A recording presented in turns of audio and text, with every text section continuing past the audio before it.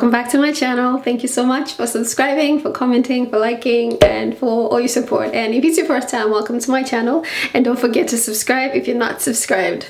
So welcome to Wisdom Wednesdays. We're back again, and let's go to the book of Exodus chapter 32 verse 21 to 23, which says, "And Moses said to Aaron, 'What did this people do to you that you have brought so great a sin upon them?' And Aaron said, 'Do not let the anger of my Lord become hot. You know the people, that they are set on evil. For they said to me, make us gods that shall go before us. As for this Moses, the man who brought us out of the land of Egypt, we do not know what has become of him.'"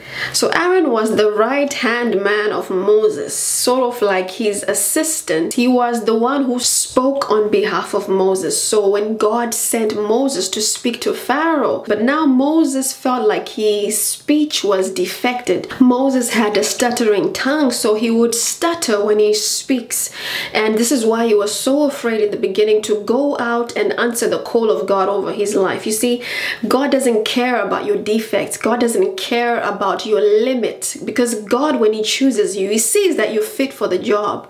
You know, some of you are saying, "God, I think I have this and I have that, and I can't do this because of this and that." God, when he gives you something, it's not about your defects, it's not about your flaws. It's because God found you fit for that place. God found you fit to walk through that door. God has found you fit to receive that blessing and that breakthrough. So God doesn't really look at our flaws and our defects, but he sees the finished man, the finished man. This is what I love about God. He doesn't see my flaws the way I see them. God sees my end result. God sees my full potential. And this is the way that God looks at us. And so God saw Moses, and he chose Moses to be a deliverer and a prophet, but Moses saw his own defect before God. And so God compromised with Moses and said, okay, I can see your brother Aaron is coming. Aaron will speak on your behalf. And so this is the role that Aaron played in Moses' life. Aaron spoke on behalf of Moses, and also Aaron did signs and miracles just as Moses did. But now there was a time that came whereby now the right-hand man of Moses now needed to take leadership, now needed to stand in that place of leadership, that place that Moses always stood on. So Moses went up the mountain to speak with God for 40 days and nights.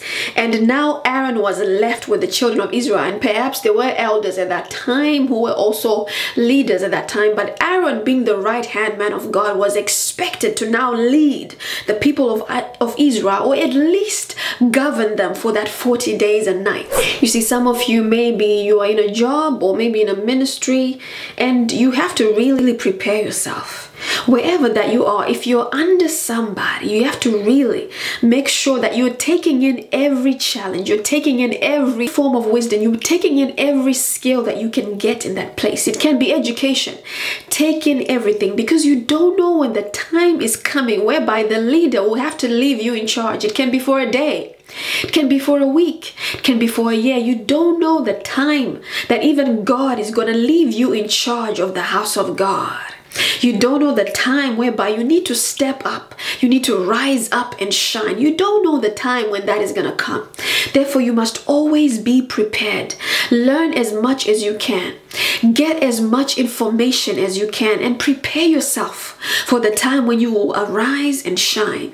And so the moment for Aaron to arise as a leader, and not just as a speaker, not just as somebody who does miracles, signs and wonders on behalf of Moses, on the side of Moses to the kings. Now he needed to lead all these people alone, no longer with Moses, for that short time of administration, for that short time of 40 days and 40 nights. But unfortunately, the short administration of Aaron ended up in a golden calf being made so that the children of Israel would worship it. We see Aaron's explanation as to why this golden calf has been made. Aaron explains himself by saying, "You know how the people, that they are set on evil, and you know, they told me to make gods that they should go before us, because you, Moses, you disappeared, and they were saying we don't know what has become of him. You know, he told us to come out of this land, and now he's just disappeared on us."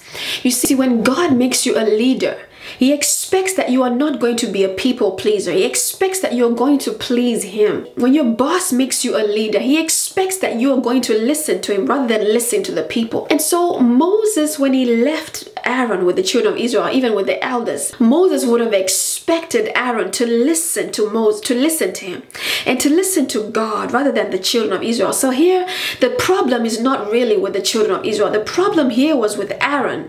He failed to lead the children of Israel. He failed to restrain them when they desired to follow after other gods. He failed to answer their questions when they asked, "Where is Moses?" and he has disappeared.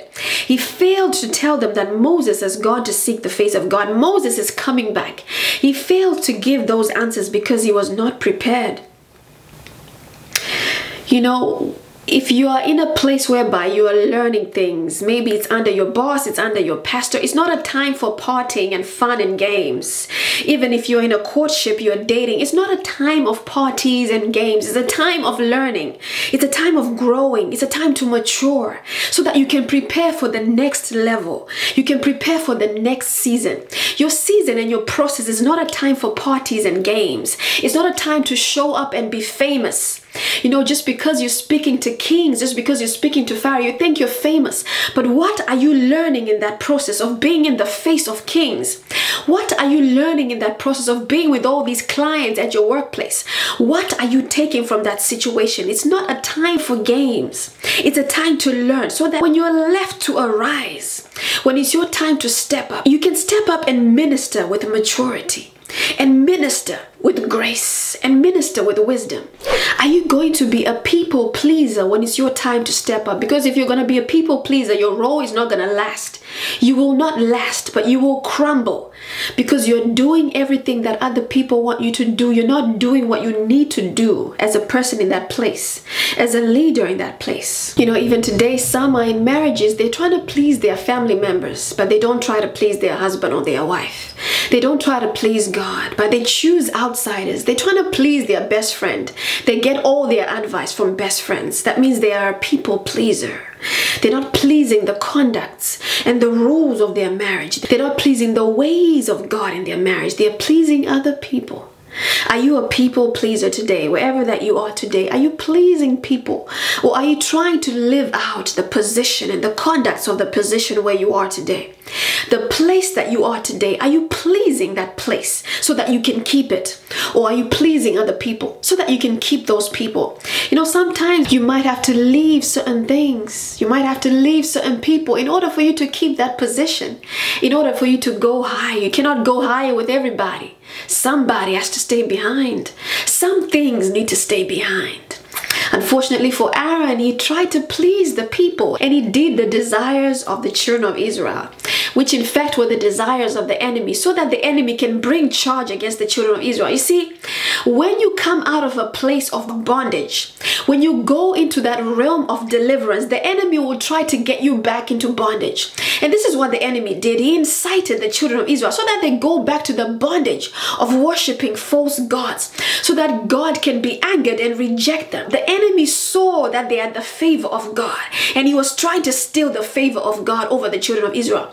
But now we had this leader, Aaron, who was not prepared to fight for the children of Israel, not prepared to fight for that favor, not prepared to fight for that deliverance, that they can maintain and keep it. And they failed. They worshipped a false god, a god made with hands, a calf made with gold.